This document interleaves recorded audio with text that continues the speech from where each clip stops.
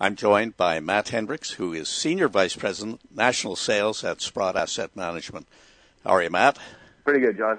It's been quite a week. We have a lot of concern showing in markets before this election. The volatility has spiked up. And you have some facts on the indices, Matt. Yes, John. We hit the ninth day in a row yesterday that the S&P 500 was down. That has not happened since 1980.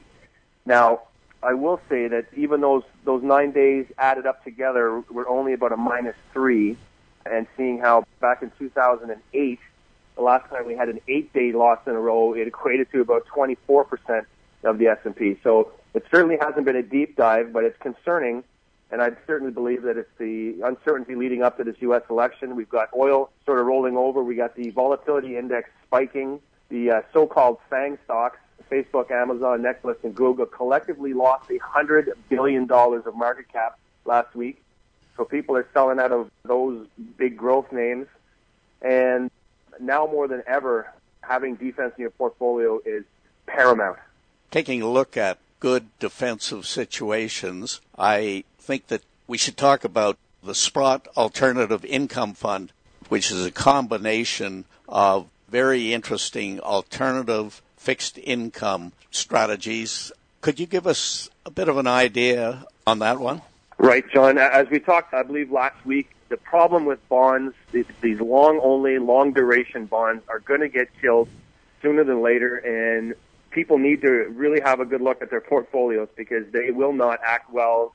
The 30-year run in these bonds is over, and really with interest rates at zero, you can't go to GICs to get a risk-free return anymore. So more and more people globally are turning to what we call alternative income investments. And we are the leaders in Canada, John, with these investments. We have 3 different distinct sleeves, 2 of them based on private debt, and we've bundled them all up together and put them in this new Sprott Alternative Income Fund. And the returns have been fantastic. Volatility is low, and it just churns out great high single-digit returns, net of fee. And I highly recommend that anybody listening talk to their advisor and get more information or give me a call to learn more about this strategy. Now, could you tell us about the 4 components in this fund?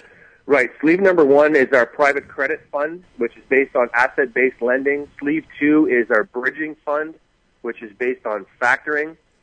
Sleeve number 3 is the income opportunities fund, where the manager buys quality corporate bonds and then has an overlay on top of that. And the 4th is a fund that we talked about many times in the show, Scott Colburn's Diversified Bond Fund. So we put all those together in different percentages and tested them, and they test very, very well. And it's been very challenging to find yield recently, and the 4 underlying strategies have generated yield consistently over their history.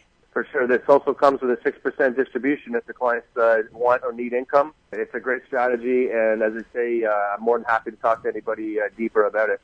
And, of course, this strategy is eligible for registered plans. It is, John, but I will say it's for our accredited clients only. So, again, talk to your advisor about what accreditation means, or, as I say, please look me up at sprott.com, and we'll have a talk about it. And telephone number to reach you? John, I'm always reachable toll-free at 866-299-9906, and again at sprott.com. And I also wanted to mention again, John, my friends at IR Financial.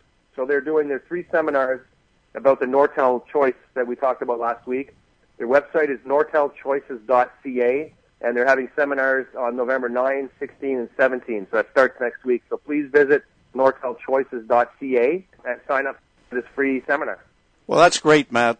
Thanks so much, and we'll look forward to a very interesting week. And we wish our listeners the very best in the period ahead. It's going to be a tough one. Absolutely. Wednesday morning at 9:30 when the bell rings is going to be a very interesting time. Take care. Thank you.